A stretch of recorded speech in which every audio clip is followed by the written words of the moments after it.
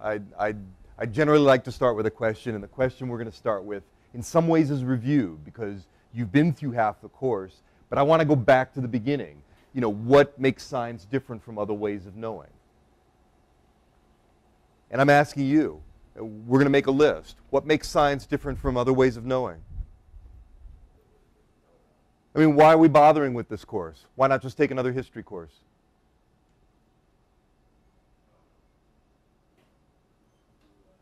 What do you think?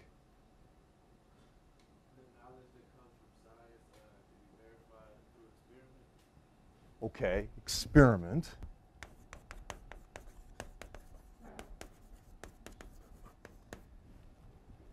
What else?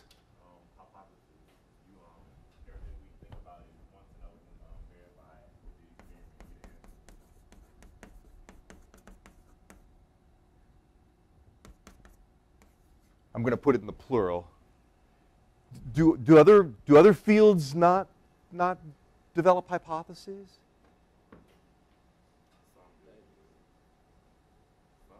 Some do. So that doesn't make science unique, does it?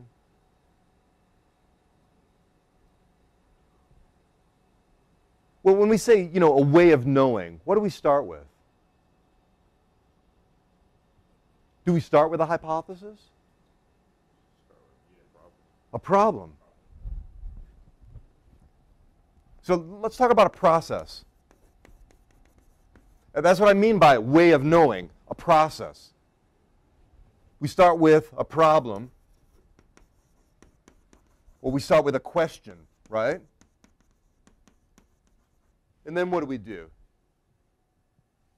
Well, you've already put it here. We come up with some guesses, right? Maybe good guesses.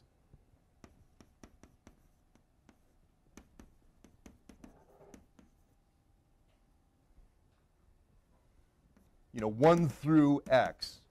Could be more than 1. Then what do? If it's science,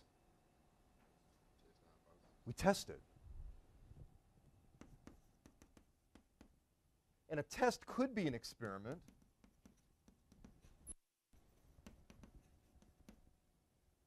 Though it may just be observations.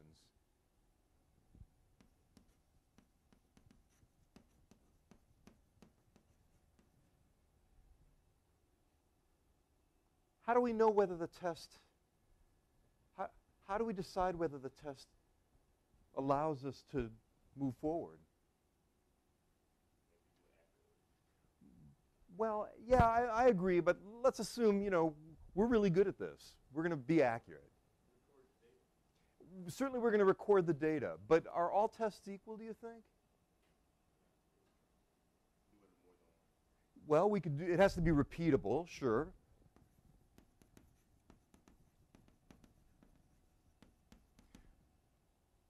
How would we know if it's repeatable?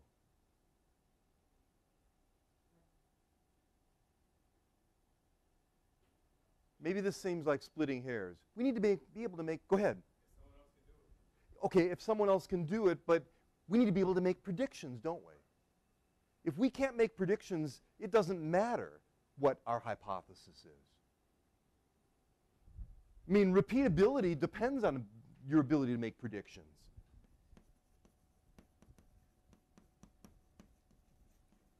Okay, so we make predictions, we do a test, maybe it's an experiment, and hopefully that will allow us to do what? To a conclusion. Well, what does that mean, though? Well, yeah, we could solve the problem, but let's go back to the hypotheses. Or wrong, right? Generally what we do is we dump hypotheses. We cross them off the list. That is, we reject.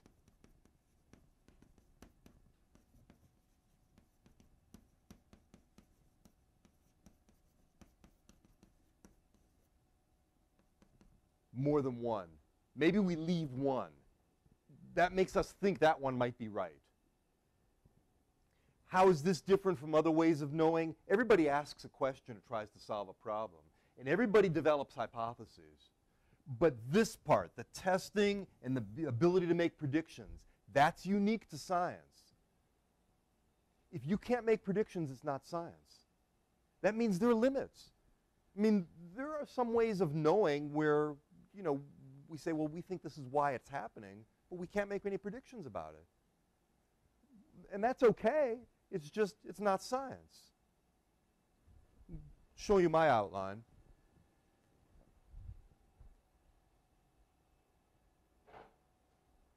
You know, we'd go on from that. I mean, maybe it's a really complicated problem. We might reject some hypotheses or revise the hypotheses we have, then make predictions and test them again. But, and maybe this isn't necessary, I want to dissuade you from the idea that science is just a collection of facts, because it's not. You know, we had you buy a book, but you know what? What's in that book's going to change. You know, what's in that book isn't science. This is the process. It's the process that's science. And I want you to see how this works. So we're going to do an experiment. So let me tell you about this. Actually, we need to ask some other questions. I want to ask, what do all living things do? And more particularly, I want to ask, what's the most important activity for any living organism? We're going to make another list. I like lists. But you're going to tell me what they are. What do living things do? They reproduce. What else? Well, yes, but that's not something a living thing does. That's something that's a consequence of not living, isn't it? I mean, living things don't intentionally die, do they? I agree. Let's talk about living processes. Okay. What else? Consume energy. Let's say it energy processing.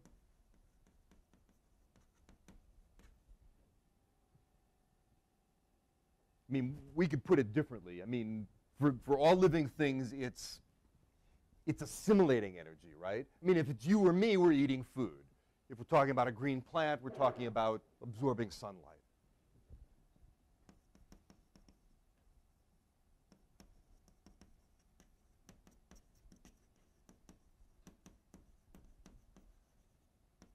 Energy is a problem. That's why we have to use a ridiculous word like assimilation. Because you can't make or destroy energy, right? What else? What else do living things do?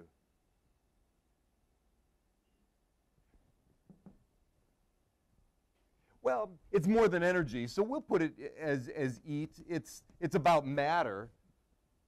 I mean, living things need more than energy, they need matter too. They consume matter. What else? Breathe. That's part of this. Gas exchange. But you realize the only reason that you need to breathe is so that you can process energy. There's nothing special about it. It's about processing energy. What else?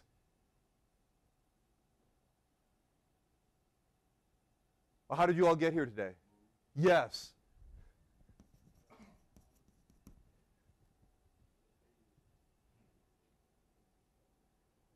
What else? Oh, look, if I had a little time machine, and I've always thinking about time machines, because I don't know, that appeals to me somehow. We could go back 10 years, and you would not all look the way you do today.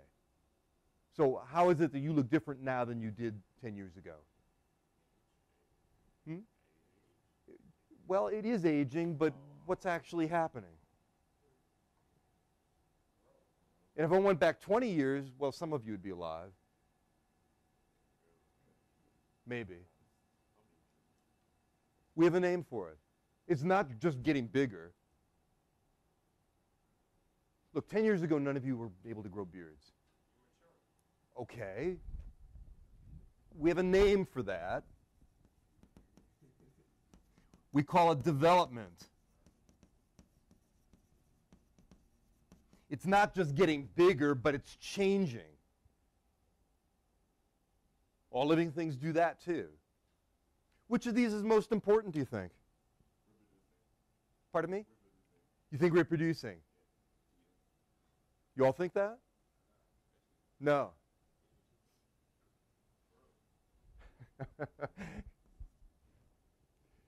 You think just getting bigger is the most important process?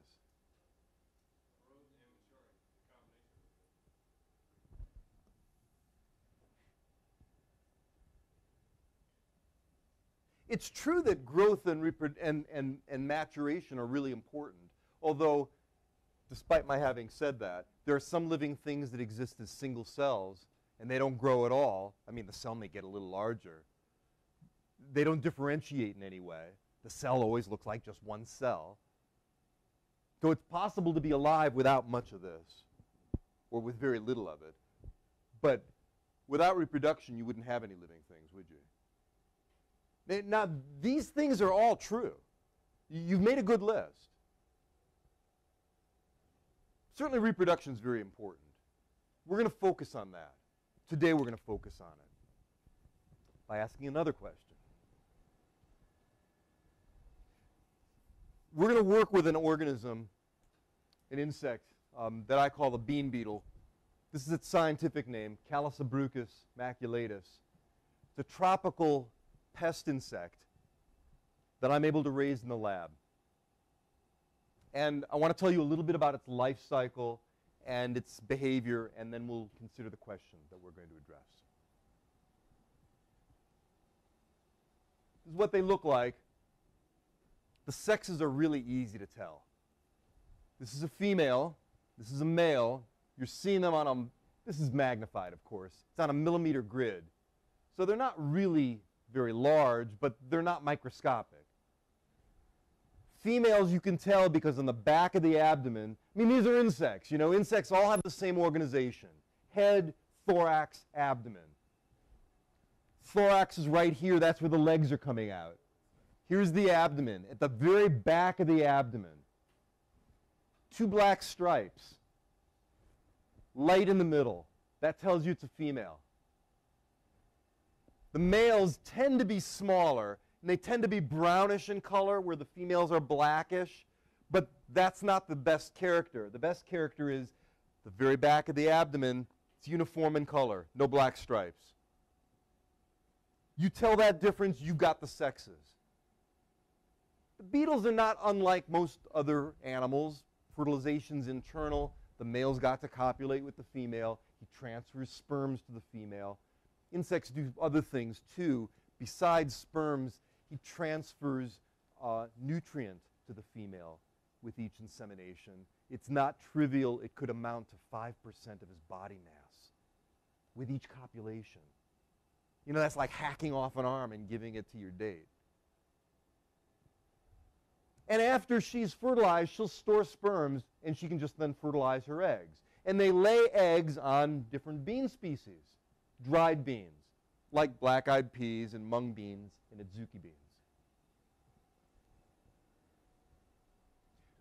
So this is the life cycle. There's a female. We know because she's got those 2 black stripes, the back of the abdomen, and she lays eggs on those beans. Initially, they look sort of clearish. That's where the arrow is. As they get older, an embryo develops and burrows right into the bean. They have a larval stage that looks like a caterpillar, but you never see it crawling around because it burrows right into the bean. And it chews its way through the bean to get all its nutrition. So initially, when it goes into the bean, it's kicking its waste back into the egg, and the egg becomes whitish in color.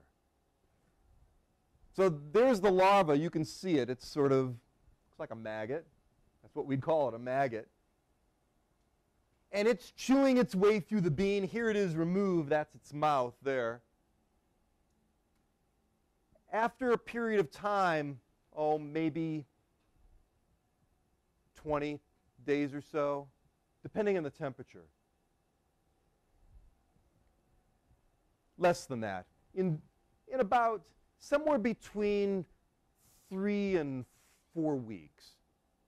That larva burrows up near the surface, and you can see it's near the surface because it's cleared an area. So there's a beetle right below that little window. And it undergoes the metamorphosis. You know, just like a butterfly undergoes the metamorphosis. You know, you've got a caterpillar, and then you're going to get an adult. The beetles do the same thing. They undergo a metamorphosis. This is the pupal stage that's undergoing that metamorphosis. That's an older pupa. And then it comes out, it cuts its way out of the bean and comes out as an adult, ready to start again. The adults don't eat. The adults don't eat. They get all the nutrition from the bean as a larva. And the adults don't live very long. The adults live maybe 7 to 10 days. So all they're doing when they're out there as adults, they're copulating, they're laying eggs.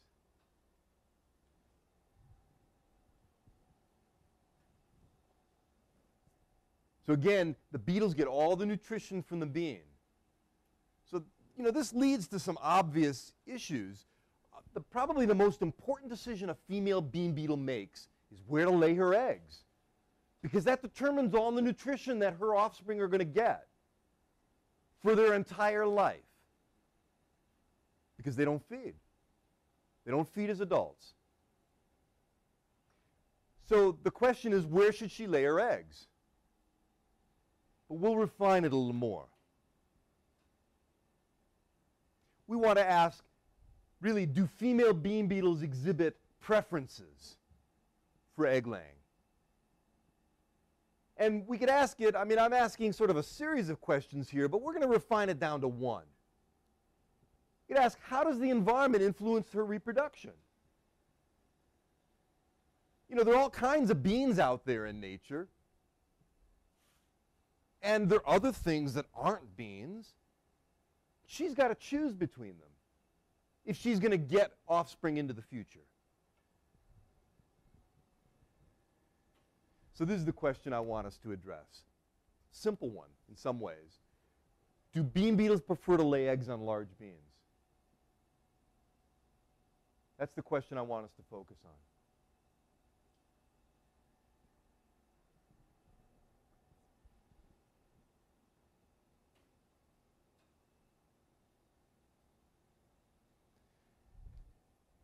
So we have to decide what the hypotheses are.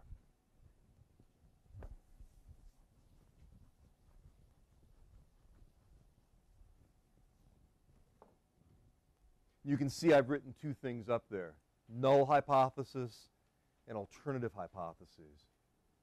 Let's start with the null.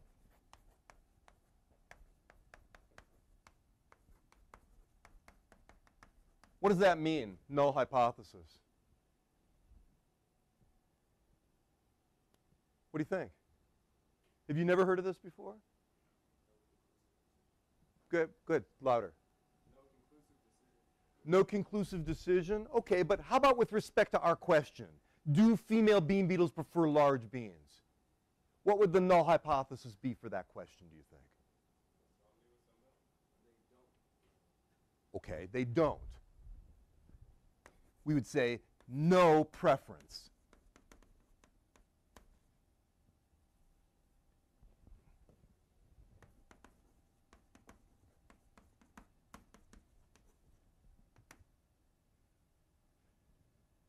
We could actually say no preference for bean size. Generally, the null hypothesis is the hypothesis of no interaction, or no, I mean, you're right in some sense, you know, your comment, well, some do, some don't. Well, that means it's random, right? The null hypothesis is typically the hypothesis of no interaction, no relationship. You know, if we had some idea, we could ask the question, maybe a trivial question, you know, who can jump the highest? We might think, well, we might look at how tall the person is, how heavy the person is, but the null hypothesis would be there's no difference between people in their ability to jump. There's no relationship between the characteristics we might measure and their ability to jump. That would be the null hypothesis. So if this is a reasonable null, we could have more than one alternative hypothesis, but we've got to have at least one.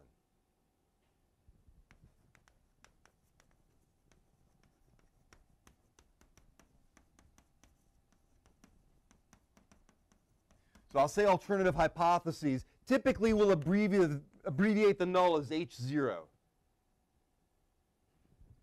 And our first alternative will be H sub 1. So what do you think? What should an alternative hypothesis be? Okay. Prefer what? Large beans.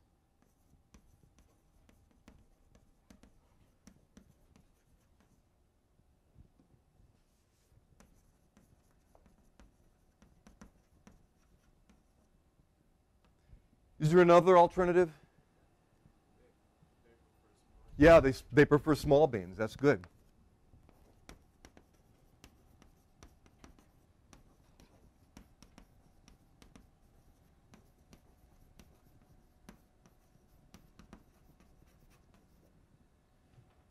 That's a good collection of hypotheses. Okay, so we need to answer some more questions about how we're going to do this. Now, this may seem strange to you, but I don't have a recipe for you. I don't have a recipe for you. We're going to decide together today how we're going to do this. So I've written down what I think are some of the questions we need to address to be able to design the experiment. This was in your notes, in the handout. We need to decide what are we going to manipulate and what are we going to keep constant, and how many times we're going to repeat it, and what are we going to measure or count. Then we'll come back to the hypotheses, because we need to make some predictions. Let me tell you about the materials that we've got. Okay? I've got beetles on live beetle cultures here on two kinds of beans, black-eyed peas and adzuki beans. And I've got 60-millimeter dishes, which are a good way to keep beetles confined. You can think of this as a potential experimental unit.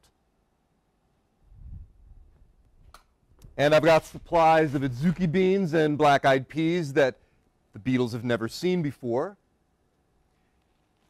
And although I haven't personally gone through these, the beans are not all exactly the same size. Which is to say, if we went into these, we could sort them out. Some of these are larger, some of them are smaller. Same thing with the black-eyed peas. They're not all exactly the same size. Now clearly these are two different species of beans. And they are different in size as well.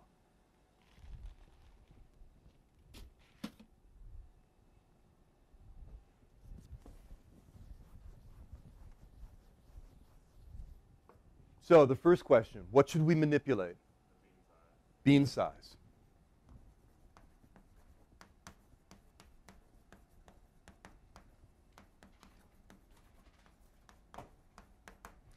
How do you think we should do that?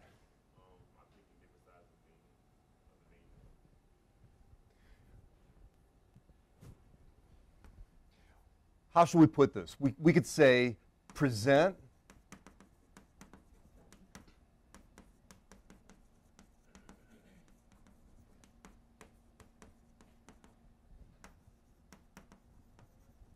who are we going to present beans of different sizes to? To the beetles.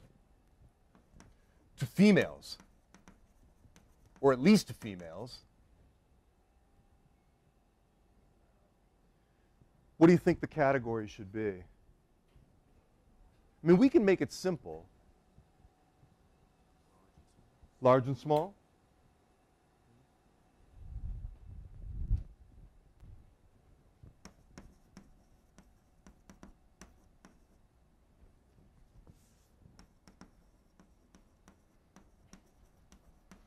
What should we keep constant? I guess I haven't told you enough. We have an incubator that's kept at 30 degrees Celsius. That's warmer than room temperature. The beetles love it. They can go through their life cycle in 3 weeks, though we don't need them to do that, because they'll lay eggs in 24 hours for us. I mean, I can tell you up front, we'll be able to collect data on Wednesday. That's how fast they'll start laying eggs. So we can put them in the incubator at 30 degrees. So what sort of things are we going to keep constant? Okay.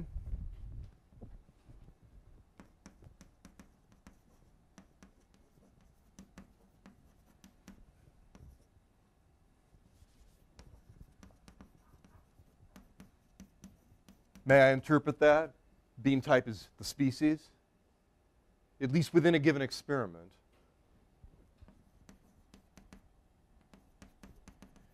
What else should we keep constant? Someone else. Temperature, okay.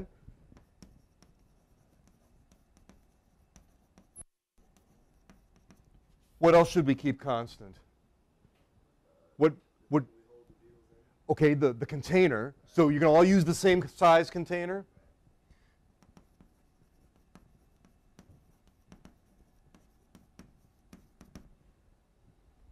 What else? What's going to go into the dish? The number of beans.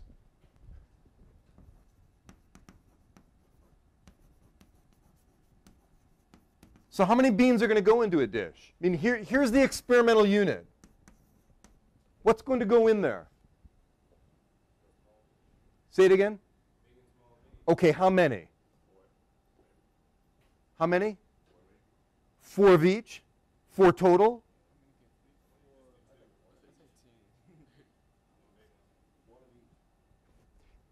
Okay, here's the problem. I mean, I think it's reasonable. We're going to put some small beans in and large beans. I have to reveal some more. One beetle, one female beetle could lay 100 eggs. And here's the problem. You know, the beetles are, you know, they're not that different from us. You know, if you are really hungry, you might feel that, you know, your favorite restaurant is, I don't know, Friendly's.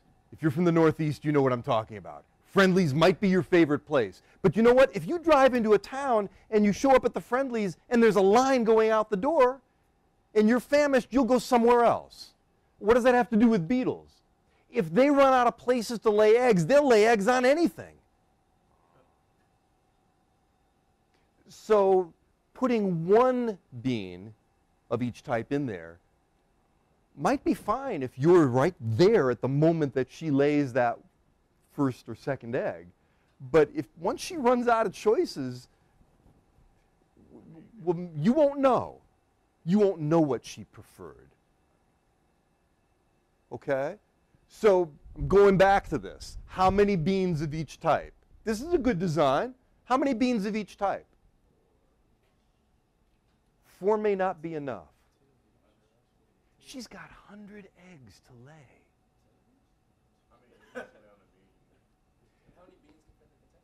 I'm sorry? Well, you could easily get 30 in here of either species.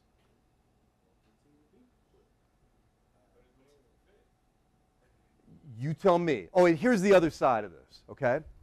Whatever you put in there on Wednesday, you're going to have to inspect individually. Each bean you're going to have to inspect under a dissecting microscope. Now, that's not difficult to do, but in other words, if you were proposing that we put 50 beans in each dish, which could fit, well, that means you're going to have to count all of those. That is, you're going to have to look at every one of those.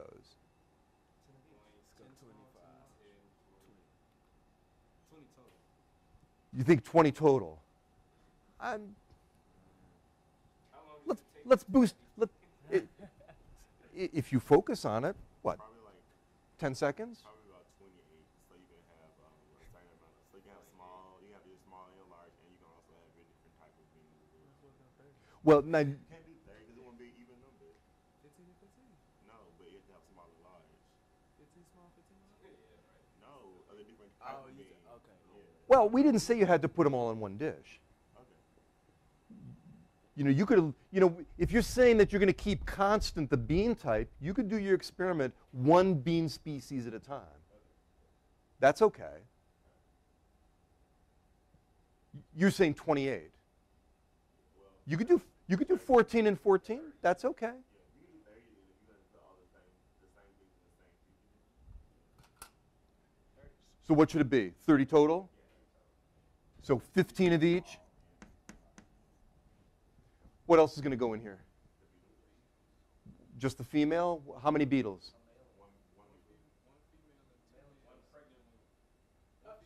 Okay, but we can't know, although I can tell you, usually a female gets copulated really quickly after she emerges. But you want to make sure she's got sperms. You say one female and 2 males?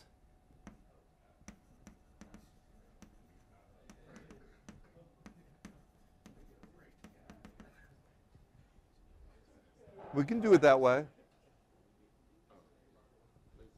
How many of these dishes should we do?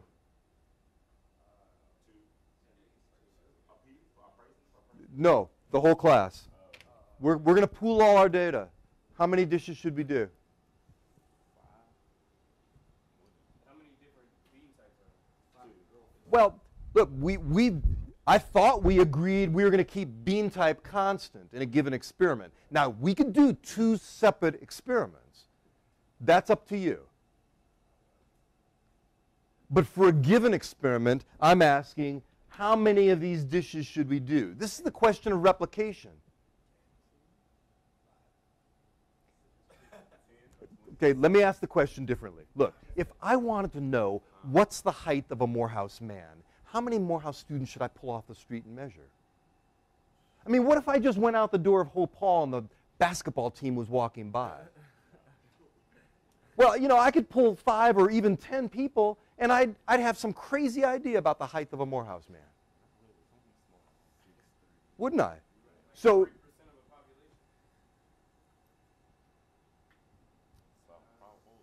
how many of us are there here? 2, 4, 6, 8. There are 10 of us. How about if you each do 2? 20 is a reasonable number. 10 might be too few. But 100's too many. 2 apiece?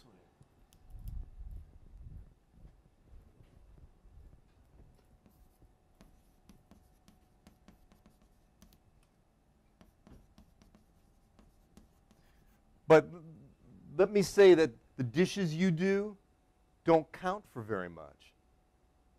2 replicates won't tell you anything. In fact, you're going to get some duds. You may get a dish where, here's the problem.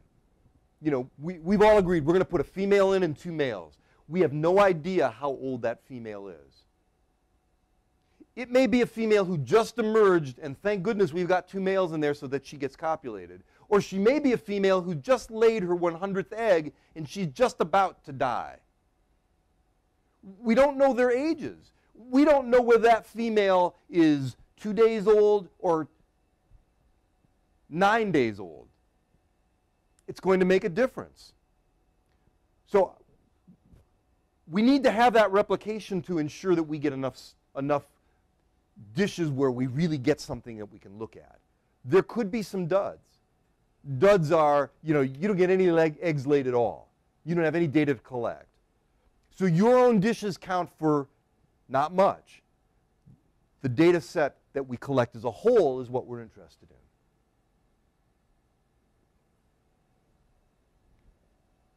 So what are we going to measure?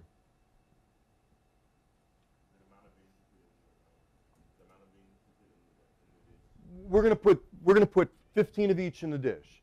Is that what we're going to measure? Okay, so we're going to count the eggs laid.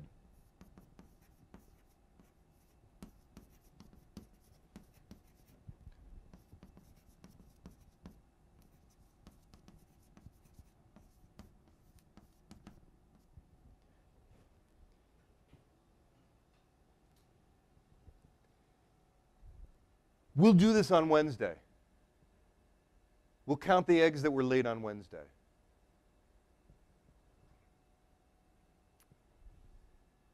We have one more step.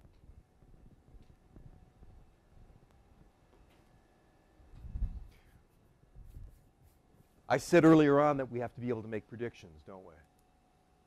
So we need to go back to our hypotheses and decide what we predict, if each hypothesis were the correct hypothesis. Given this experimental design, this is a reasonable design.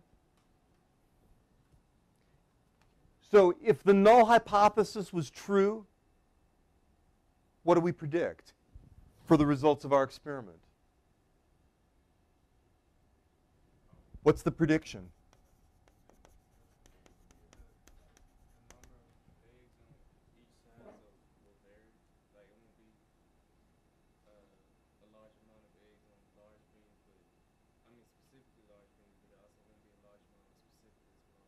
So,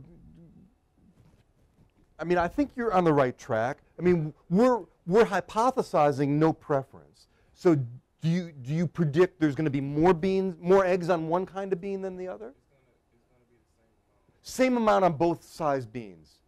Is that right?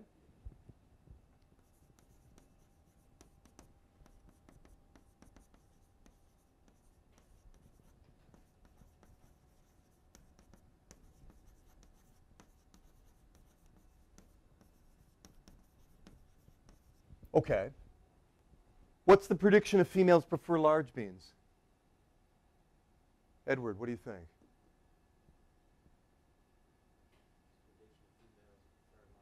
Yeah, what if if this hypothesis is the correct hypothesis, what do we predict the outcome will be?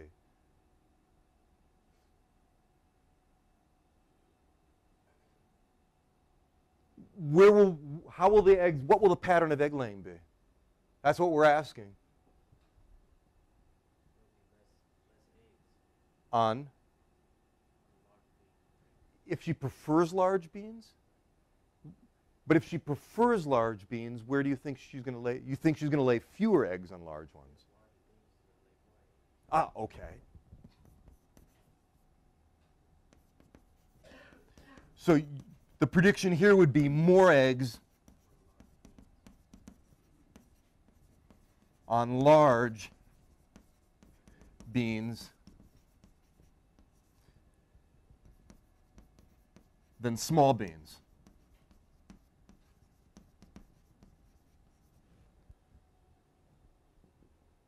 What if this prediction's right? What if this hypothesis is true, that she prefers small beans? There'd be more eggs on small beans.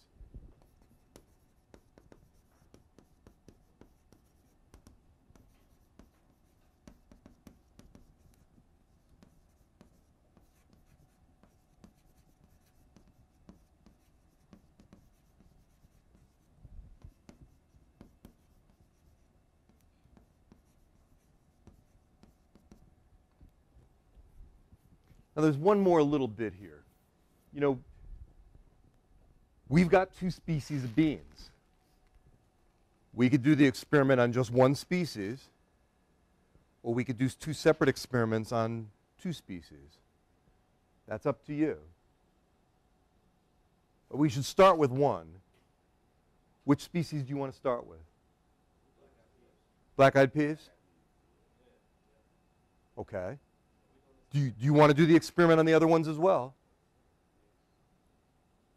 So that'll mean everyone does 4 dishes. 2 on this and 2 on this. No, that'll be easy. Why? Well, these are a lot bigger beans than these. I mean, small ones of these are probably bigger than the big ones of these.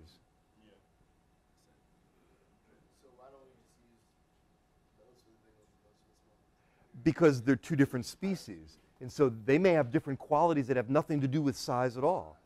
That's why we're talking about keeping bean species or bean type constant. We don't want that to confound the experiment. I mean, it may well be that the beetles prefer one species over the other, but that's separate from the question of which, do they prefer large beans? Should we do both then? Yeah? One more issue. One more issue. Look, you're going to sort the beans out. I mean, before you even go and get beetles, you got to sort the beans out. You got to have the largest, 15 large beans and 15 of the smallest beans of a given species to go into that dish. Should we quantify what large and small means? How could we measure that? I've got some balances, very sensitive balances here.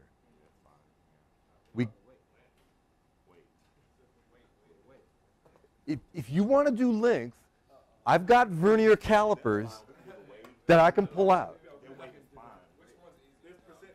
Which one's easier?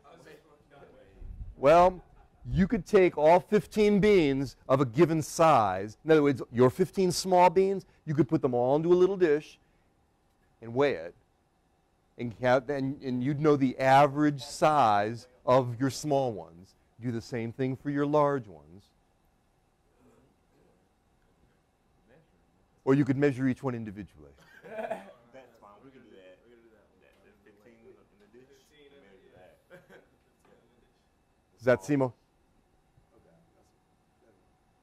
mean, it's not as precise as weighing each bean individually. But, I'm counting on you really sorting them out so that it's a fair experiment. So there are two balances. The way these work is, well, when you're ready to weigh them, I can show you, okay? But they are very sensitive, so I ask that you not directly touch the weigh plate. When I say sensitive, these will weigh to 4 decimal places of a gram. So we'll get a pretty good idea of what those beans weigh. What you're going to want to do is start out by getting the beans, sorting them out. Okay? Questions? Let's do it.